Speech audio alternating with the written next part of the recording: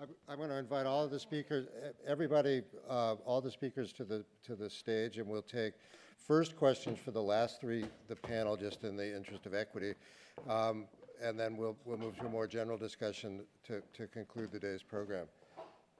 Yes. I want to ask you a question. You can't ask a question. You've got to come up to the stage. You're part of this thing.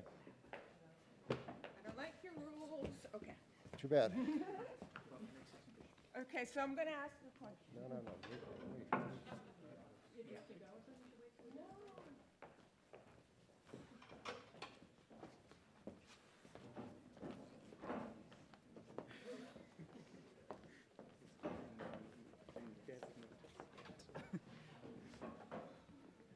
Also, if we could we get the handheld microphones, and can we get a light on the stage, please?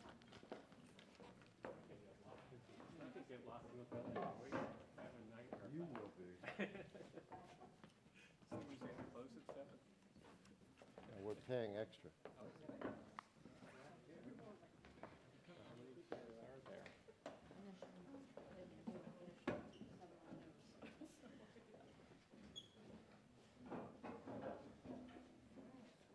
Okay, the handheld mics for the panel are coming, and if there's a question from the audience, yes.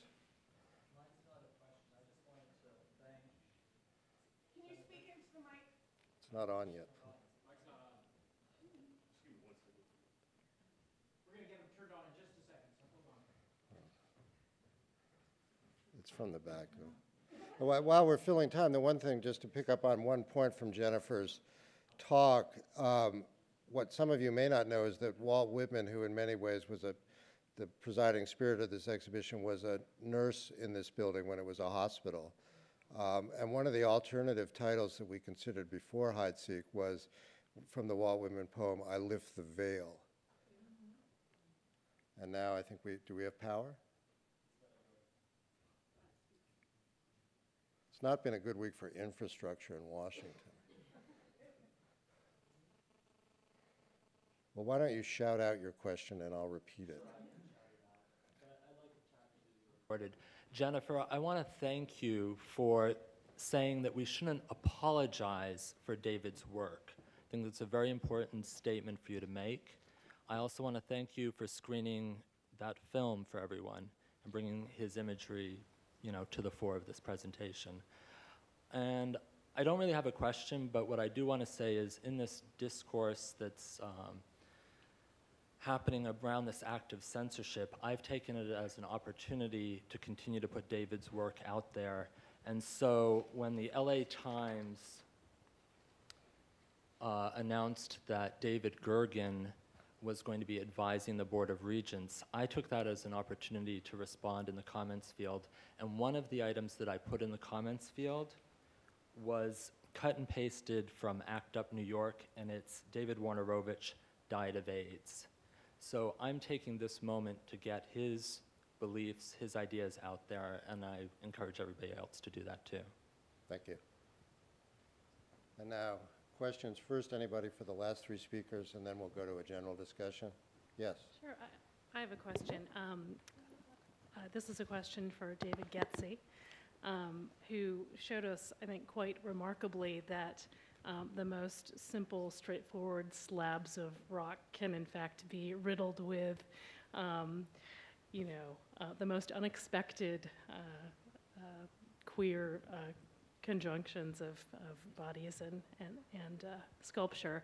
My question is really about the problem of biography, or the challenge of biography, which I know has been on the table today already, as it of course would be, given our topic. And the question is, to what extent our knowledge of Scott Burton's commitment to sort of a very specific S&M sort of queer politics and a desire to have that be part of a public space and public debate is necessarily part of one's encounter in the present with these sculptures. And this question really came for me out of the pictures of that bronze chair outside of that first exhibition. And it struck me that watching those people try to pick that chair up wasn't really about self-abnegation. It was kind of cruel, right?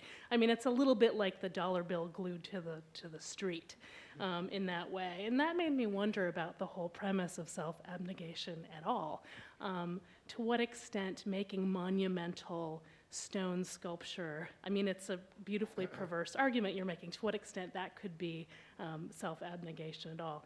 And then the flip side of that, to what extent do you see this sculpture sort of predetermining the encounter on the other side? Your students leap up as if electrified, but they sit back down. We're complicit, but how complicit? Are these necessarily S&M objects in their present and future?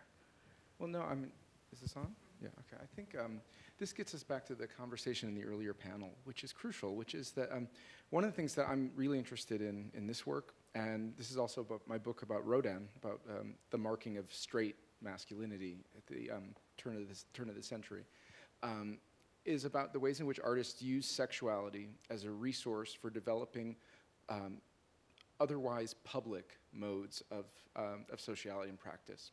And I don't think it's necessary for us to know about I'm going to answer your three questions. There were three embedded questions. I'm going to do it backwards. I don't think it's necessary for us to know this, and these are not S&M objects. That is the particular confluence of biography and art theory and agenda that blended together in order for him to arrive at works that have been, for instance, denigrated by the October crowd as being complicit and corporate. Right, so how does one get to a style or a mode of practice? In a paper like this, it tends to, when I make these claims, one can forget that this is, one component of that practice. But I think it's the crucial one, and I would put myself in line with how Jonathan talked about Martin's work, is that it's the crucial resource, the crucial thing that helps develop this out. And so that's the answer to I think the third question, which is how complicit are we? I mean, I think part of what's interesting about Burton's work is that we don't need to know this. It actually would be counterproductive to some of his other goals, for instance, financial stability and public commissions, for people to know this, right? And this is sort of interesting. So I think I'm trying to uncover some of the private origins and meanings of the work for him. And as part of a kind of queer reading. I mean, I came into these and always have been interested in Burton because of the kind of crazy intimacies that happened between you and a sculpture. And, with these chairs and benches. And there was something sort of lingeringly queer about this all. The bronze chair is my, muse. I first encountered it as an undergraduate at Oberlin College, and it was the only work of art that was exhibited on the Day Without Art, spotlit in the center of the courtyard, empty, and it was incredibly poetic, and ever since then I've been in love with that chair.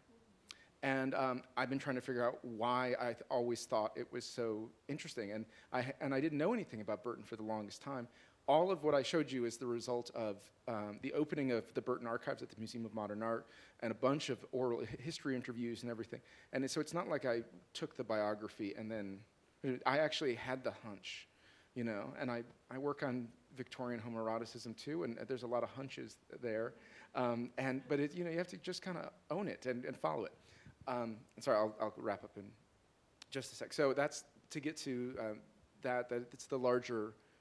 It's not the only meaning, but I think what's interesting is that it's the ways in which a kind of queer position is used to generate new ideas that may end up looking like something else, but are kind of fascinating. Biography, I'll just answer it quickly. I'm very anxious about using biographical material. I'm emboldened by the fact that there's a published interview with The Advocate. There's explicit work that actually connects these biographical components. This is not sort of a private thing. So in other words, it's not that I'm reading the public through the private, but I'm actually finding these modes of interface. I mean, putting a fisting dildo into a 1976 exhibition, it's a pretty clear move. You know, like, and spelling it out underneath and putting in the catalog that it's about homosexual liberation. So there's not a real lot of subtlety in that work from the mid-'70s. And I'm using that to authorize my use of biography. I have a question that might open up something. Well, you have to use the mic. That might open it, because it's something I've been thinking a lot about.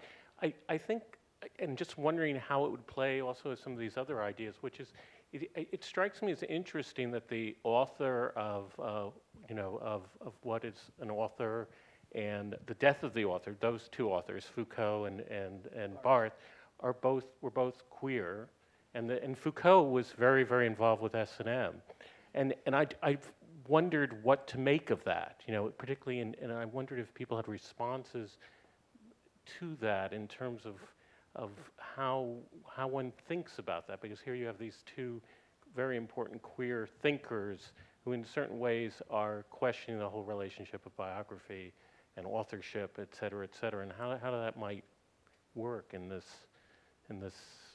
your work, I guess. It's an important connection. The longer bit has a little bit more about Foucault and S&M in the 70s, and it's the crucial context. And it's about this sort of the experience of the closet. This classic Sedgwick formation, the epistemology of the closet is that there's always an alienation between surface and depth that becomes the site of reimagining and critical mode. So I think that's kind of crucial. And I just have one final comment for Sarah, which is, again, in the longer one, there's also a degree of aggressiveness in his work. Like a good S&M practice, it's a two-way street. And so the sort of self-abnegation of the works is matched by a certain obsessiveness to their production, a grandeur of scale, an impossibility of movement, an institutional requirement to take care of it and to deal with the public. I mean, so there's, they're not just sort of being kicked around and pushed away, they're pushing back. So the longer version talks about a certain passive aggressiveness in all of this too, which is, but I have 30 minutes and I'm using too much time now.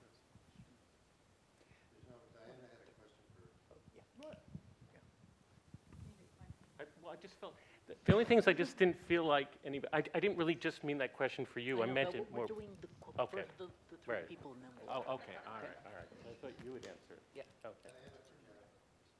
Okay, yeah. Well, I really appreciate your talk, Jennifer. Not only are you bringing important works to us, I also really appreciate your legitimization of emotion and passion as someone who has cried in front of a lot of works and thinks that's really appropriate in many ways. I want to say, though, that when we talk about American culture, in 19th century American culture, there is still this tendency to compress 19th century American culture, 18th century American culture into dominant Protestant white culture. And there are different modes of mourning. What was customary practice with postmortem photographs and locks of hair for Protestant would not be for Catholic. I think also, I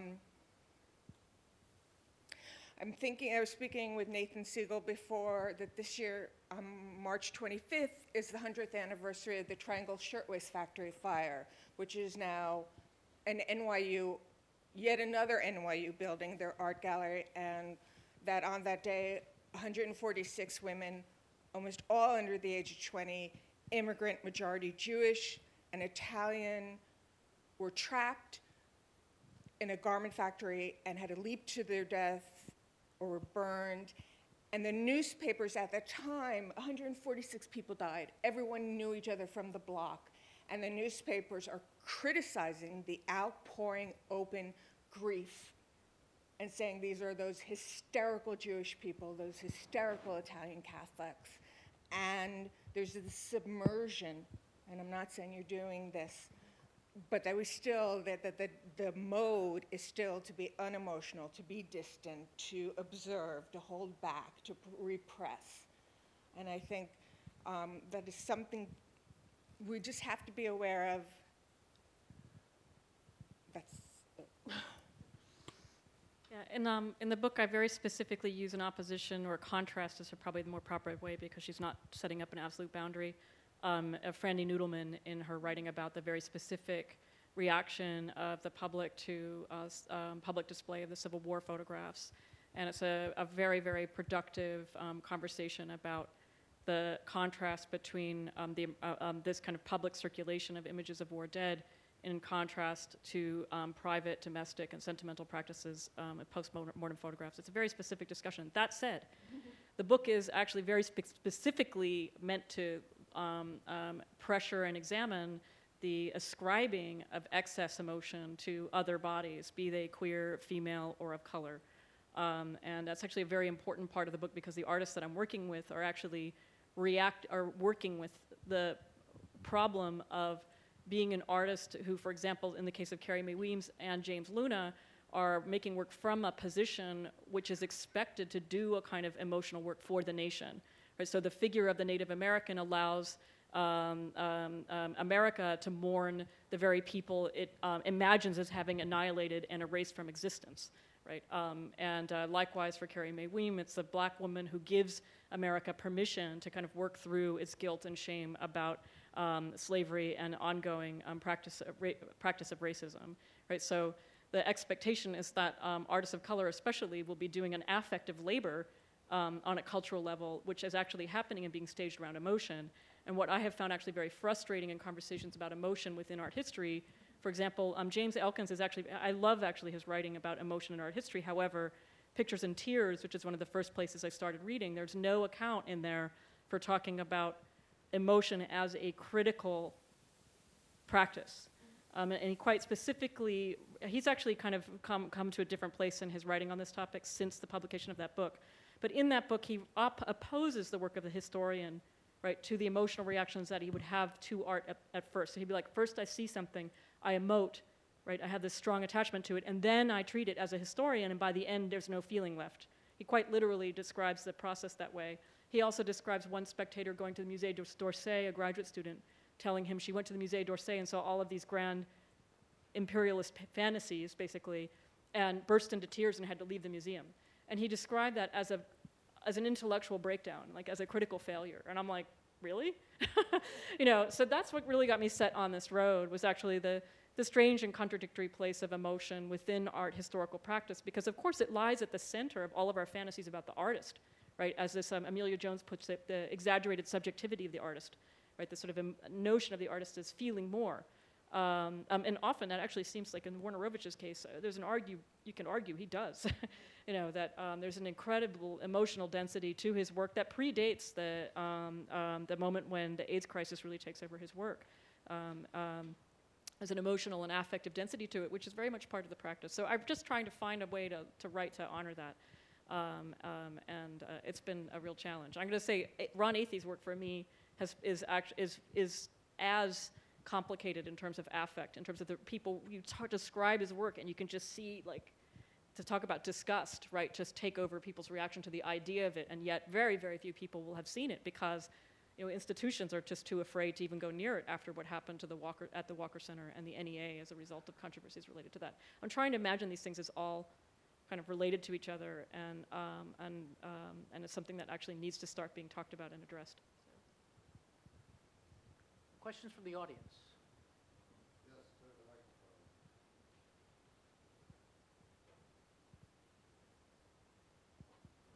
Hi, I had a question for Jennifer about the film Fire in My Belly.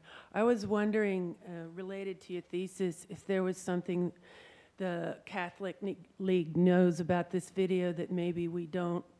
I was at a Planned Parenthood demonstration the other day, and as you know, the Catholic Church very often barricades the clinics and stuff, and we're spying on them back. And I had my Hispanic husband pick up a pamphlet from them, and it was actually a pamphlet about how the Catholic Church should kick out the Mexican church for displaying indigenous practices within the church. And when I see that video, I notice that most of it is shot in Mexico. And I'm wondering if he was making an anti-imperialist statement also, that I wanted you to address that. And I also have an announcement. On Monday, January 31st at 1 p.m. at the Smithsonian Metro Stop Mall entrance, Art Positive is having a protest. We're protesting the censorship at the Smithsonian, and we're telling the Board of Regents that Chloe must go. So if you could answer my first question, thank you. I really did. I started working on him before all this stuff happened, so it's like this kind of funny, because his lawsuit against the American Family Association, it's a really important lawsuit with regards to artists' rights, and the controversies that he found, the battles that he took on during his life were phenomenal and important and so much more overwhelming in terms of when you start to think about what he was doing as an individual than what we're talking about here.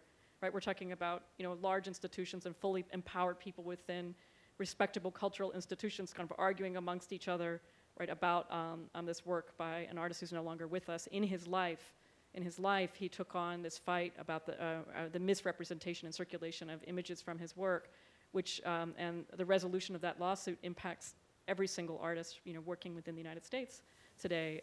He's a pretty amazing person in terms of his understanding of his artwork and practice as a kind of activism.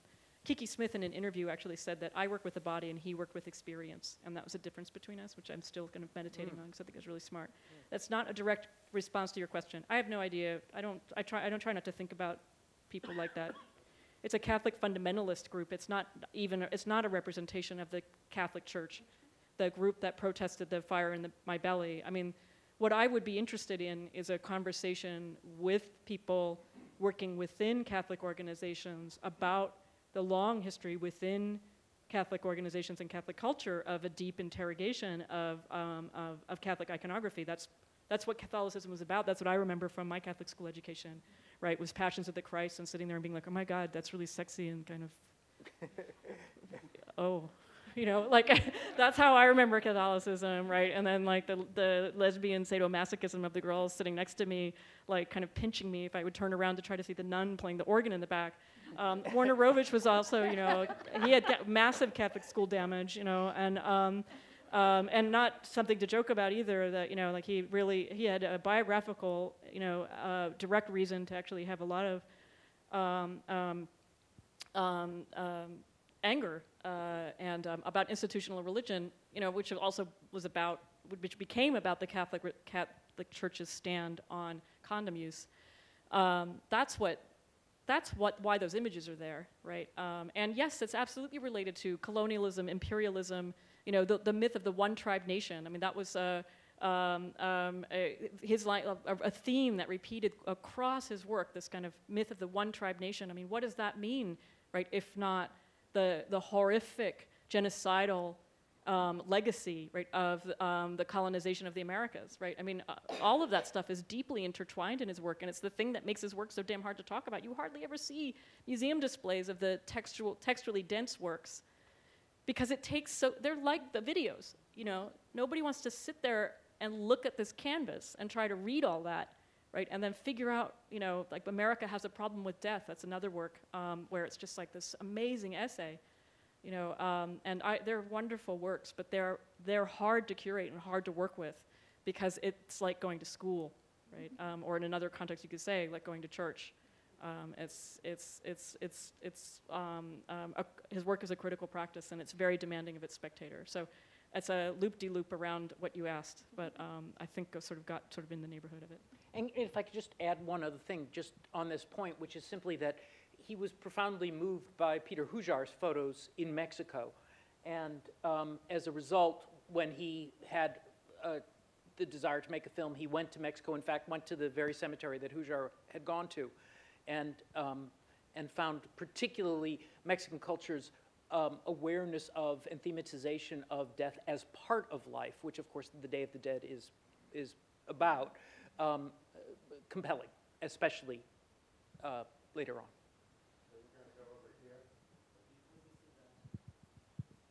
Again, because this event is being documented, could you state what the Catholic Church's position was on condoms at the time that David Wojnarowicz was speaking? That you'd basically go to hell if you used a condom. It's like against, I mean. So at the Yeah. time that David was in the streets along with ACT UP, demanding that people get educated in the schools, that people were taught condom use, that was something that the Catholic Church And was the stance is actively- only marginally better now. Can I Yeah. just add, though? That's yeah. I want to make the point that not only was the Catholic Church opposed in general to the use of condoms, but, and I can speak from personal experience with this in San Francisco, not as a Catholic, they fought the distribution of condoms in public schools. They did. At a moment that we were very much trying to get condoms into public schools, Yeah. and yet articulated a pro-life stance. Sure. And you may know that that policy stands today in the New York City schools. Condoms are not taught. Prevention is not taught in the city school system. So it hasn't changed. So how do we redress the silence? Anybody? I'm sorry. How do we address the silence? How do we redress the silence? To look at the parentheses in this. Well, I think that one of the things that I was just in love with what Chris Reed did, and what Chris Reed did was beautifully integrate an account of biography, of social history, of theoretical engagement towards bringing to bear new facets. I'd seen those Tobys for a very long time, and white writing was very familiar to me. But I remember early on in my education seeing Peter Science's book on the early abstract expressionists, which includes Toby. And then nobody ever talks about Toby again in terms of abstract expressionism.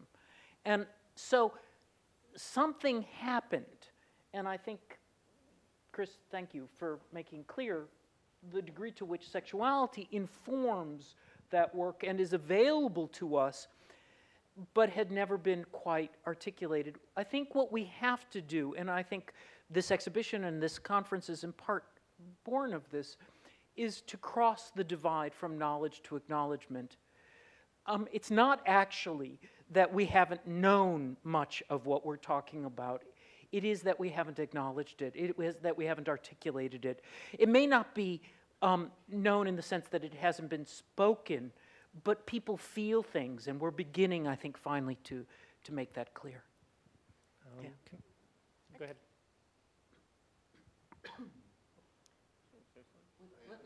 Yeah, All right, Chris, so, 'cause actually I wanted to say something about Chris. Oh, it's work, it's work. Although she could say something about me too. But thank you, Jonathan. That was very, very nice of you. And I want to, I don't know, I want to make an attempt at a sort of big thought here. So this doesn't always go well, but I'm going to do my best. Because I think there are lots of ways to redress the silences and ways that different people need to do that. And I mean, you have a wad of art historians and one ambivalent ex-art historian and film and cultural history people here.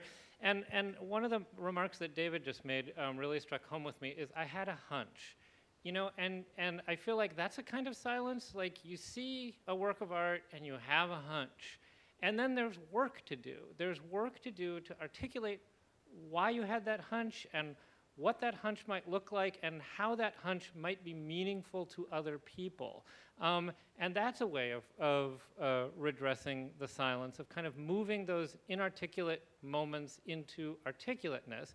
And I'm connecting it to Jonathan's question, Jonathan Weinberg, about Foucault and Barthes, because I think that's I think it's a really interesting point about the ways that biography works, and we've seen that in some of the questions today, you know, this kind of, is it necessary to look at the art the way we're looking at it? No, it isn't necessary.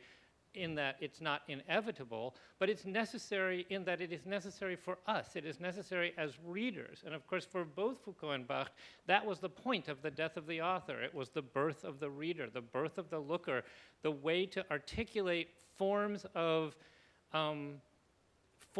visual experience in the world, kind of incoming, and connect them to the things that are important to us. And of course, for artists, there's, it's kind of outgoing. It's a way of developing and articulating languages that will make sense to people. And, which is why I think it's so important. I don't think Josh, who asked the question about Mondrian and Judd, is here anymore, so I'll just, smack him around in his absence. It's so not important to connect it to those people because their agendas and their passions are not our agendas and our passions.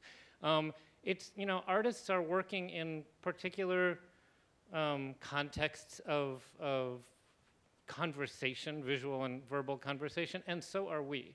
And it's important to defend the opportunities to have those conversations, which is why what's going on here is so important, and to articulate what those conversations look like. So there's a job for artists, and there's a job for those of us who describe what we see. Okay, that was my attempt. Damn. There's no more. Actually, if I might, I haven't had the opportunity to speak much today. The one text that I really, again, that struck me, and as kind of a bit of an outsider to this conversation, was the John Cage, and walking through Seattle and having a 20-minute walk take 2 hours, because, and then the little funny poem about how the necessity to look and look again. And one of the things, I'd made a joke earlier about my Peel book and how it would have been enhanced if I had done this show first. And I was joking, but as Freud said, jokes are always true. And that element of looking and looking again and looking anew, that element of being open and being receptive, going back to a kind of Whitman or Emersonian all-seeing eye, which encompasses the world and recreates it for us. I think that that's in the very act of either scholarly or artistic creation. I think that that's where you redress the silence. That sense that although the last talk was on death, that even in that element of death that you learn anew about life and creativity. It's certainly what I've taken away from this, the fact that even, in the kind of routinized life of a museum academic and bureaucrat, that you can think again about things that you think you know and find new ways of knowing them and new ways of expressing that knowledge. Yeah. Hi, I'm Peter Kramer, and I just, given the fact that most of you are all here speaking of artists that are deceased, in the sense that you had this opportunity to speak directly for the loss of a public voice. Was there anything between your group, and I don't mean to put anybody on the spot or anything, but was there anything within the group of all of you, knowing that you were coming together at this conference, that together you may have made some sort of a public statement in relationship to the censorship of Wernerovich?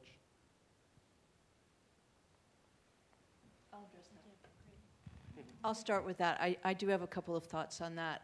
And my position about the retaliative strategies that have been leveled at the Smithsonian is already more or less a matter of public record.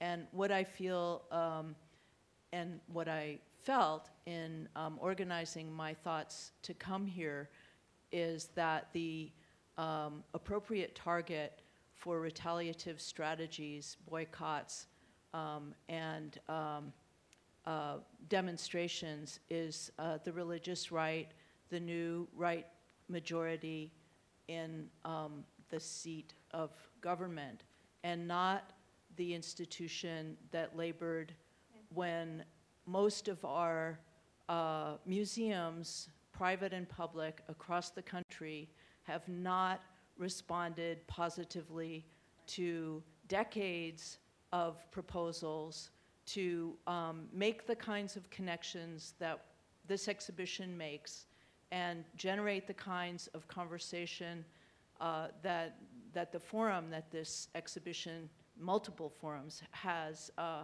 has opened up, including this afternoon.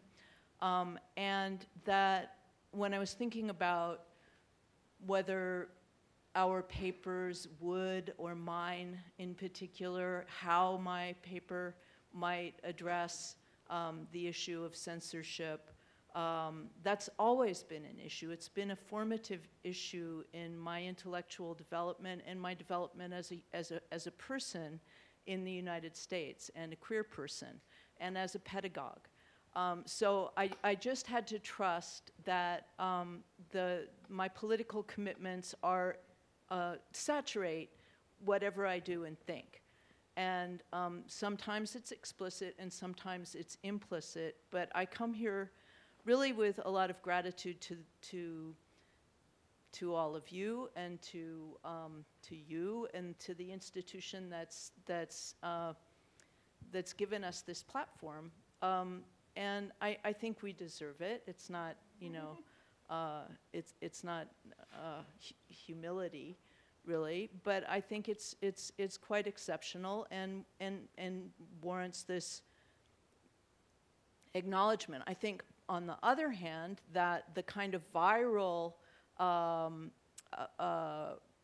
rash of responses that have erupted in various other institutions all over the country, specifically addressing the censorship of Wojnarowicz, specifically making the piece available for discussion, and the animation of the conversation, anti-censorship conversations around the country that the withdrawal of the piece from the show, tragic withdrawal of the piece from the show, has provoked, is a fabulous example of the Foucauldian reverse discourse, in that the very thing that's being suppressed is receiving so much more attention in this way. And I think that's fantastic. And I think that's very appropriate, but that it's also very appropriate to create a space for the scholarship that this show has provoked and drawn on, that also has its place, and that it need not necessarily be a one-pony show, that it need not necessarily be relegated to some kind of a lesser priority, because there are also those censorship issues to think about. And I don't think that participating in one form of activism, curatorial or academic or pedagogical, it precludes some form of commitment to other forms of activism. And it's a question of where is the appropriate place and what is the appropriate time. And I'm very supportive of keeping the dialogues and energies on track, and making sure that the real deserving targets feel the impact of our anger. I just want to follow on that quickly. That response of getting the video out, everyone in this room should thank the estate of David Wojnarowicz, POW, for the way they handled this. Because when we got that film out there, Just to put this on the microphone and into the record, that he's asking that we all thank David Wojnarowicz's estate and PPOW for facilitating the circulation and distribution of that work, which is something I totally agree with. And, I also want to just sort of like, I actually participated in a wonderful book. I have like the afterword in it, but the actual beat of the book is really fascinating. It's called David Wojnarowicz, A Brief History of 4 or 5 Years on the Lower East Side. And it's interviews with people who collaborated with him. And it's really in detail discussions of his lawsuit against the American Family Association, the production of the works that are actually still on display, Fire in My Belly, Ipso FOMO. It's everybody who's involved with all of these things is in there in really rich detail. It was a work of love on behind the scenes of the publishers of Semiotext, of a man named Eddie L. Colty, who's a fantastic editor, but who made that happen, because it's a really important collection of material and information about Wojnarowicz and his circle. And you don't have to travel to an archive in order to at least start to figure out and orient yourself in relationship to this subject. That's a plug.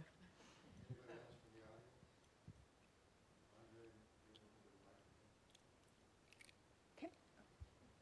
I just want to. Go ahead. Sorry. To the gentleman of the flowered shirt, we readdress the silence in the way we live, to live honestly, to find any connection that we can with people, though it's impossible. And I come from this thinking in terms of issues of abortion rights. There's just, at some point, there may be no points where we connect, but screaming at each other is not going to help. There's commonalities and bonds and experience you'd be surprised at finding when we look for it. I think also, I had read somewhere, if you really want to affect change, you look at your immediate community, you look at school boards. We need to stop just talking in here, I don't mean that in a snotty way, but to each other. And maybe this comes from, this is the last taboo you're supposed to say in a professional context, but as a mom, okay, who got from Jonathan the sissy duckling when the kids were born, and pink outfits for my son, and look at the curriculum kids are learning. If kids are still learning about Henry Ford as the great car maker, and they don't mention that he was a supporter of Hitler and published The Elders of Zion, question that. If the churches, the mission churches in California are still being taught as these beautiful works of architecture where they were, and they don't mention that the Indians who were slaughtered when they would not acknowledge Christ, talk about it. And I'm from New York, but I live in a community which is very academic in California, and we questioned the practice of having kids dress up like Native Americans and paper bags, fake stuff, and it went viral. This little community, and we're getting Fox News and such. And it was horrible, but you find any moment, you look at your libraries, you look at what you're talking about, and take it in moderation and take it in steps. Okay, now I'm going to be like the bad egg. No, I just. I want to go to the public because we're running out of time. Okay, but this will. We have three questions. I'm sorry, but I do want the audience to ask the last several questions. So we're going to go to Andre and then over there.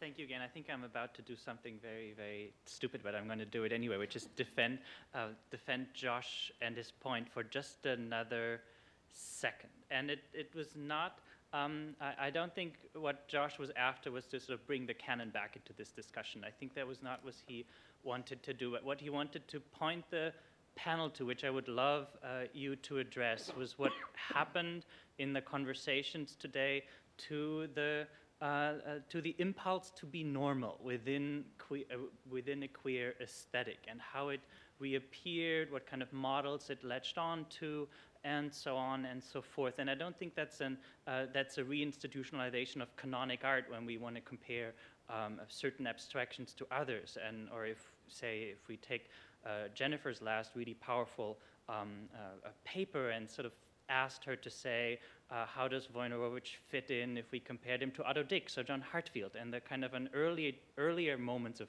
difficulty in our experiences with the visual object. Because what occurs then is that the Quickly, the I start with Thomas Eakins in the book. No, I'm not. All I wanted to say is that in the choices that queer artists make from the canon and so on, also do something to the canon, and they kind of show that they are that their impulse is already in there and so on. So I would love the panel to go back a little bit to that problem, which is also a central problem of the exhibition, as I gather. Could I just say something about my own work in that sense? My work on Jess and Duncan entirely comes out of looking at Stan Brackage's films, showing his own domestic interiors, which are built around really kind of hyperbolic ideas of heterosexuality, but ways in which he was trying to sort of make a new way of living at mid-century. And that's entirely really why I was looking at Jess and Duncan, was to try and think of new ways of looking at something which had been massively critiqued particularly by feminism, as being something patriarchal, I mean unquestioningly patriarchal, and trying to look at this from another angle. So it certainly is a massive element of why I do this research, is to look back at a heterosexual canon. Last two questions in, so we'll go over there, and I see the security guard in the back, so we're going to do two and then roll on out. I suppose this question is more towards Jonathan and David, but feel free for anybody to answer. We already talked about what art historians can do and what artists can do, but in terms of museum professionals, whether they be curators or collections managers who admire the show and want to do something like it, any advice? I know it's very general, but. The one, actually, as the inside guy here, the one question that I've gotten, and this show received unrivaled unanimous support by everybody that we pitched it to, from the director, Mark Pachter, and then the subsequent director, Marty Sullivan. The problem with this was that, as Clausewitz said, no battle plan survives first contact with the enemy, that there was a Smithsonian plan. And then the enemy arrived, and everybody jumped out the window and started running around like chickens in a thunderstorm. And the best laid plan, I'll mix a few more metaphors, the best laid plans, just went completely crazy.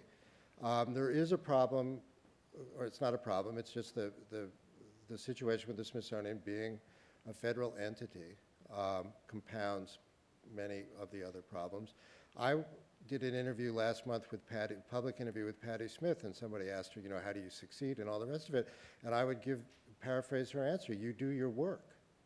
You do your work as best you can. You don't sell out, you don't undercut, you don't assume failure, you don't trim, you don't self-censor, and you do your work, and you let the chips fall where they may, and then you fight the battle again.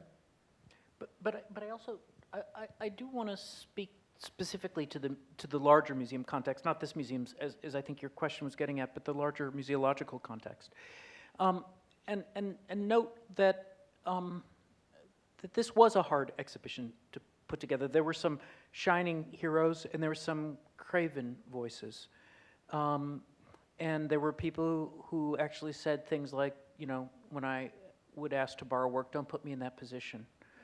And I think there are a couple of things to note, but I think the most central is this, that increasingly the American Museum has become a highly privatized space in which essentially big capital comes to dominate. And of course, by that I mean not only the boards of trustees, but the art market itself.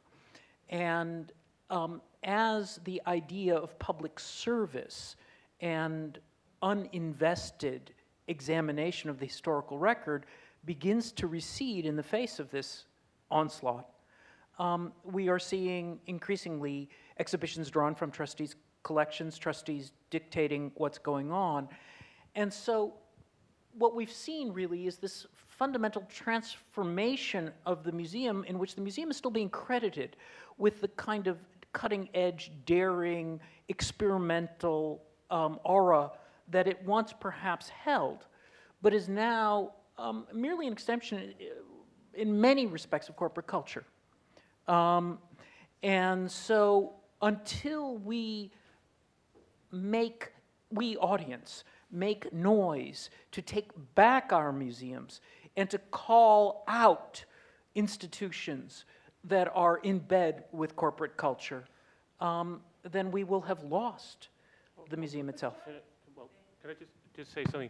But also, I think we're also fighting another thing which we really haven't talked about today, which is, but we all, at least I feel very much oppressed by both as an artist and an art historian, is an academic world which in a strange way, using some of the rhetoric of death of the author and et cetera, has discounted a lot of the work that we do. So it's been this strange combining from what you might call the left, strangely enough. A lot of contemporary art curators, et cetera, feel that to work on issues of queerness, et cetera, is to fall back on the biography or to fall back on some old essentialist ideas of identity, et cetera. So we get it from both ends in essence, and so many university departments look down on the kind of work because they characterize it as being under-theorized or et cetera. I keep saying et cetera. So it's a strange combining of corporate interests, the interests of the closet that is still going on in an extraordinary way. Jonathan, in some ways I think you're being naive that we ever had the museums. It was museums and society starting from, okay, this is the historians, National Academy of Design in 1805. Frick established a museum. Rockefeller established a museum. It has always been the purview of the elite and the moneyed talking down to the people. The only time it started to change was in the 1930s. And if you want to see change, and it's amazing, this is at the National Portrait Gallery, okay? The American Studies person in me still can't, it's mind-blowing, okay? It was the only point of conversation I had with my across-the-street neighbors who were Mormon, and we had battles of lawn signs going on. Go to the community art centers. Go to the colleges. That's where the daring is. If you want to see progressive work, if you want to see new work, and sometimes you have to, I've never heard the word aesthetic used so much today as, maybe because I'm in American art and we can't talk about it, pre-45. Go to those places, okay? It's incredible that this is happening here, but we never look at the board of the Metropolitan, okay? I just want to get to the last question and then we're going to close. So we have 7 minutes. I'll try to be quick. Yep. My name is Allison Maurer. I, along with my collaborator Julia Haas, started hideseek.org, and we are here and really excited to be here. But I wanted to bring attention to the fact that I guess when we started the site, we knew that to a degree it was going to be somewhat of a privileged space. That the people that were going to go to the site were going to be people that had an idea of what was going on and that were looking for more information. And our intention for it to be an archive is for people who want to research this, that they will have access to all of the information about everything that's gone on. This is also a privileged space. You know, the people that are here are people that are excited about this exhibition, that, you know, are scholars, know a lot about art history, queer studies, cultural studies. What I'm sort of wondering is this next step of taking it to the people that aren't privileged to this information already. And I think that's something that we're thinking about as the exhibition is, you know, nearing its end date, where we go from here. Tirza, I'm really excited to hear more about the Gertrude Stein exhibition, that there are more things that are happening. But in order to sort of keep the momentum going, I feel like it needs the momentum of people that aren't just the privileged scholarly few. And I'm curious if anyone has any thoughts about sort of, and I know you, Diane, you mentioned getting it out to community centers, but I'm really curious how to keep everyone else's interest piqued in this, if anybody has any thoughts. Well, to be honest, I'm not sure that you can continue to keep everybody's interest piqued on this one issue. I think that the issue of archival. I guess more I mean no, like. I know what you mean. I'm just, what I'm saying is there history, needs to be a next wave. I mean, picking up on the art world that Jonathan described, when we attempted to travel this show, we got no takers. Now that we're a hit, we've got people saying, oh, can HideSeek come to X in 2012? And I look at the phone and I go, no, where were you in 2009?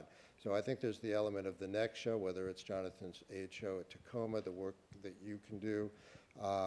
Specific to hide-seek, one of the things, although she's left now, Patty Stonecipher, who's the chairman of the Smithsonian Regents, was here practically the entire day, and she gave us a big grant to beef up the website for hide-seek, so it'll be an exhibition in perpetuity, be the first NPG virtual exhibition. We're very pleased about that.